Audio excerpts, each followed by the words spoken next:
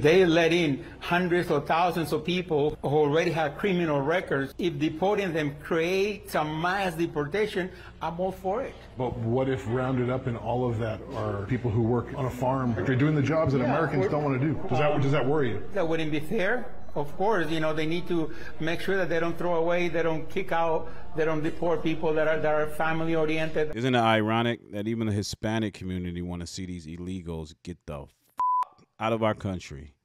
They are draining our resources. They're not acculturating to American culture. Look, there are a variety of reasons, as we all know, why these damn illegals need to get the hell up out of here.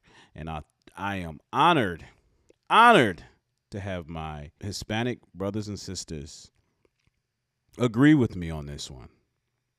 What do y'all think?